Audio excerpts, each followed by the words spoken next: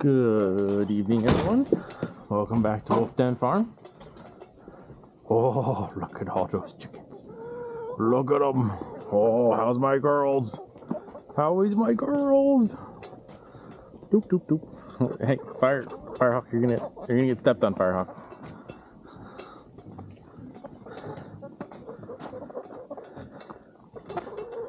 That's not for you. That's not for you, Red. That's for the piggies.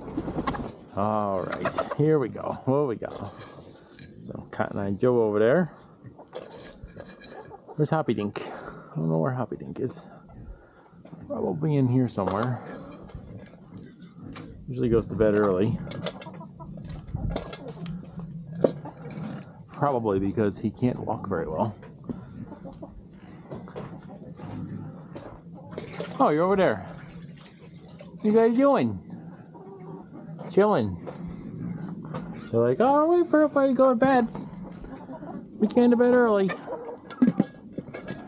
All right, a little treat for the piggies here.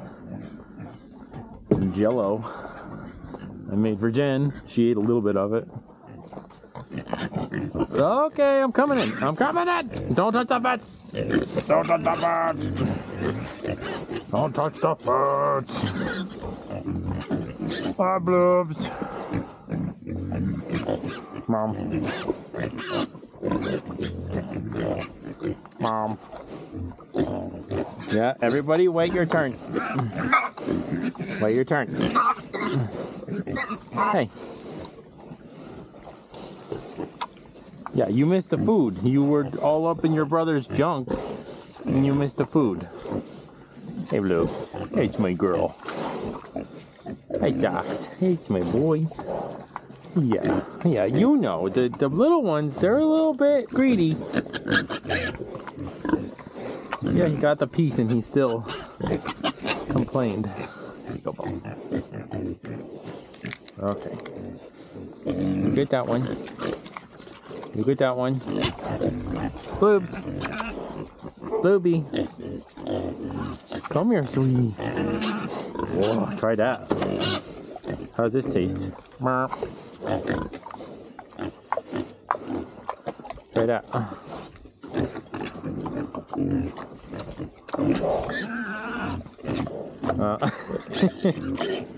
How is my load? It's cold. As a pro tip, I would not advise you walking up to a random pig and putting your fingers in their mouth, like I'm doing here. But because I've been hand feeding them the whole time I've had them, they know that I'm feeding them and they won't bite my hand. But if you were to walk up to a random pig and put your fingers in their mouth, they would 100% bite your hand. Yes. Yes, they would. Would you like some? Would you like some? Yellow? Yeah. You could see she wouldn't even grab my hand there. She waited for me to put it in her mouth. Yeah, who's my boy? Even my boy Socks.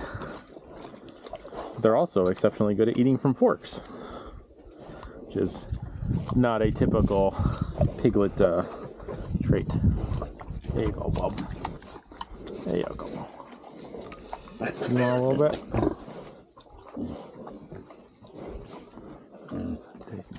Hold on, I got some for you. I didn't run out. Don't worry. Okay, there you go, Socks. What do you got, Bloobs? What do you got, Bloob? That was her, oh, hi.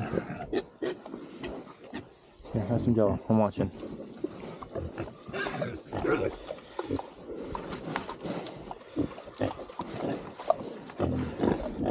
Okay.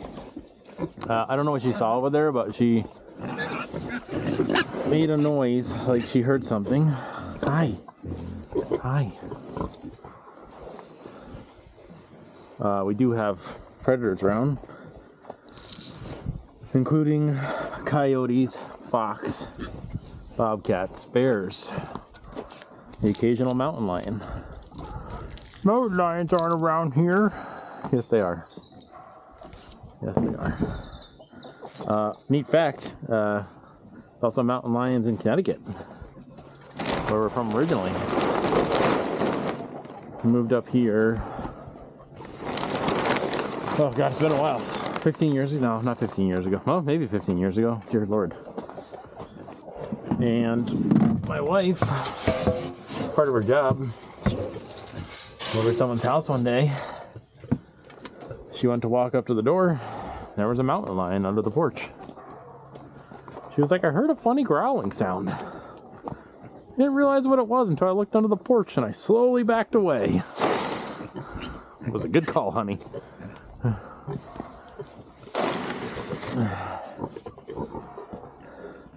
Always socks. So you're not sure while she's eating socks.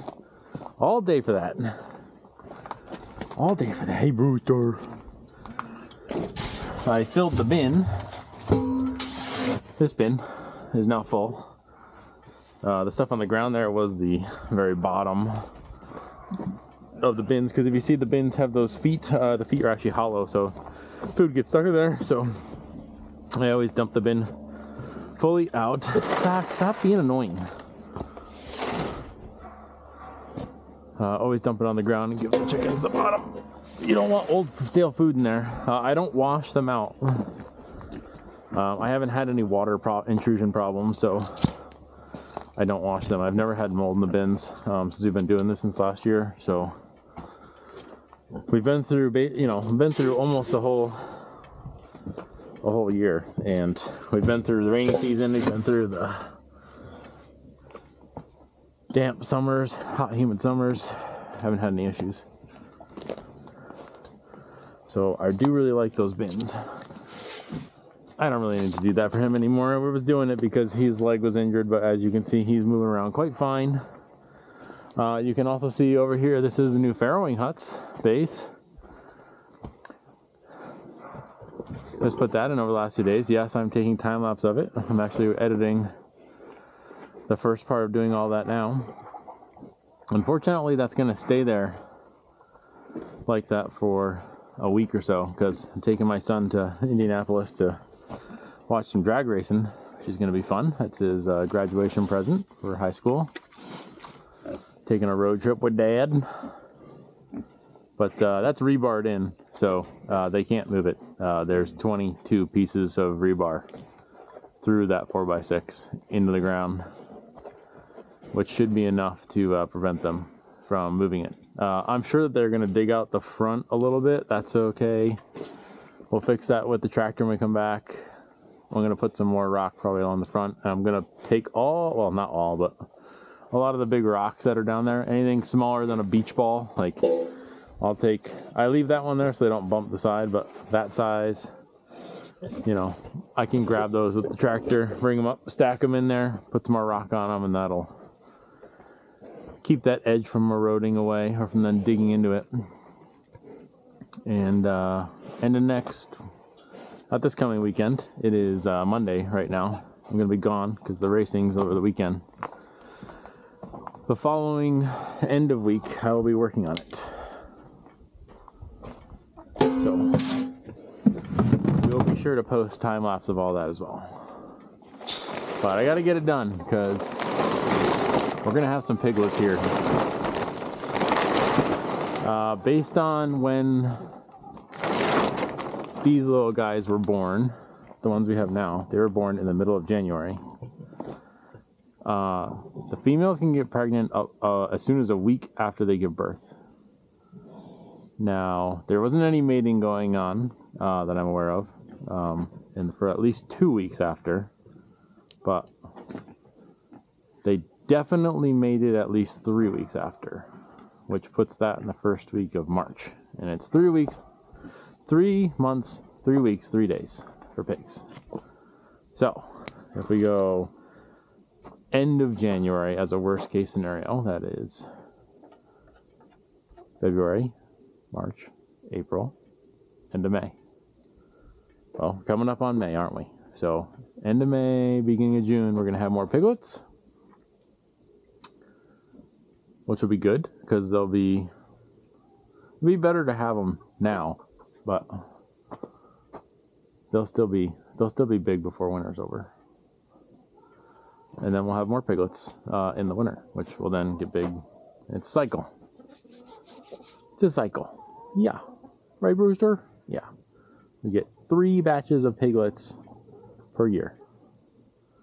We'll probably sell a whole bunch of them to other people who want piglets, and whoever wants us to raise them until, you know, they get turned into bacon. We'll do that. Brewster has been a very needy rooster. Hey, don't. What are you doing? What are you doing? You know, I was just about to say something nice about you on camera. Yeah, I was just about to say you've been an awfully good rooster and needy and humany recently, wanting to come inside, hang out. But here you are, chasing girls on camera. Hi, ladies. That's Bert. That is Discount Raven. That is Speckles and Arsenio Hall. They've been taking turns sitting on eggs. It's actually super good that they're taking turns because now I'm pretty sure we're gonna get some hatchlings. You guys are sitting on the eggs, right? We're gonna see some little babies soon. Yeah, that will be good. Are you sitting on egg? I think she might be sitting on an egg there. It's fine. It's fine. It's fine. I don't really care. As long as they hatch the chickens. We have 40-ish chickens right now. I say ish because I don't actually do a head count all the time. There just is chickens, and the number fluctuates throughout the year. So I do have some old ones. So actually the Brahmas right there, the 2 black Brahmas over there, they are going probably along with Oreo, who's right here, because they're older. Not going like we're gonna murder them. That's not what's happening. They're going as in a farmer is coming to pick them up. Some farmers will take older chickens. You guys don't need new dust holes. You guys have plenty of dust holes. But some farmers will take them for horses and cows and put them in with them to control the flies. So that is a good secondary use for anybody raising chickens. If you have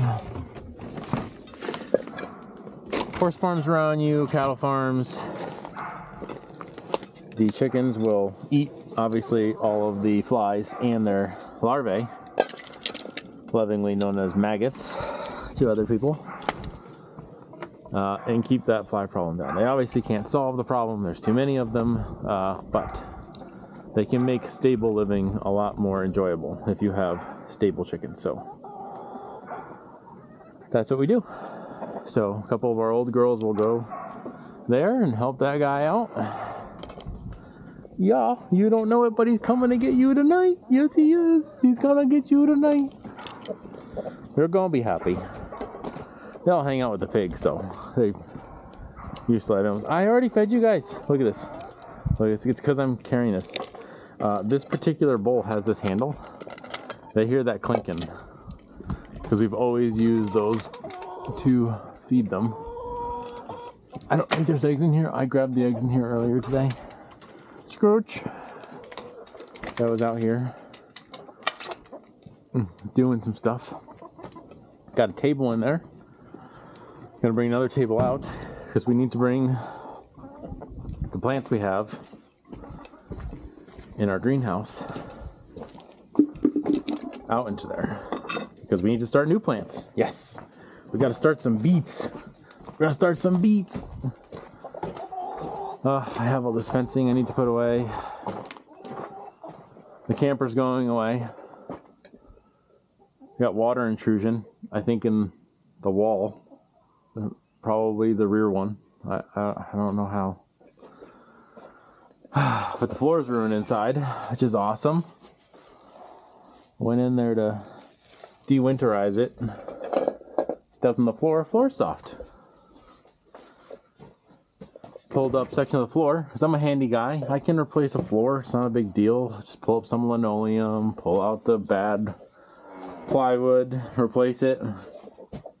Now keep in mind, I went in there and it doesn't smell at all. Like there was water in there. Like I actually walked in the main area and the floor was fine there. Or at least I thought it was fine. And it was okay. And then I went in there again and I stepped in the bedroom. And the floor was really soft, and I was like, "Oh, that's not good. That's not good." So I tore a section of it up. It's destroyed. Somehow water got under the floor, so like in 2 spots, which is why I'm 99% sure it's one of the 2 walls. Because it's the bathroom is soft, which is on this side of the camper. Now, some people will say, "Oh, it's the bump out," but no, because if it was the bump out, the floor in the kitchen and the dining room would have been destroyed, but it wasn't. The floor in the bathroom is destroyed. The bump out is clean, like dry. Even the part where the bump out doesn't cover, it's clean and dry. Like, so there's like a bad section, a good section, and a bad section. So I don't know if the corners are leaking. I don't know, but I'm pretty sure it's going to get totaled. Pretty sure it's going to get totaled, chicken, because the water got in between the 2 frames that make up the camper. I'm waiting for the insurance company to tell me what they're going to do. Yeah, there's Piggy. Oh, yeah, like she's never eaten before. Like you've never eaten before. Atlas cameo. Hey, Atlas. You want to say hi to your peoples? You want to say hi to your peoples? Yo, you good boy. Boop. There's Wrigley. Wrigley cameo. You guys messed up your mat again. Great job. I only fix that thing like all the time. And it always looks almost exactly the same because you run off the porch. Run off the porch like a retard. Because that's what you are. Alice brought all those containers outside. They clean those up. Yeah. There's our neighbor's Golden. She's hilarious. She knows we're over here. That's why she's barking. I don't know if you guys can hear that, but there's a dog barking over there. My neighbor's house. She is 100% Golden. All right, guys, we gotta go. We gotta go inside, but we're gonna film you guys again in the morning. Yeah, we are. Leave comments. What do you want to see more of? What do you want to see less of? What do you want to hear me talk about more? What do you want to hear me talk about less? Maybe you don't want to hear me talk at all. Put that in the comments. Thanks, guys. I'll see you tomorrow.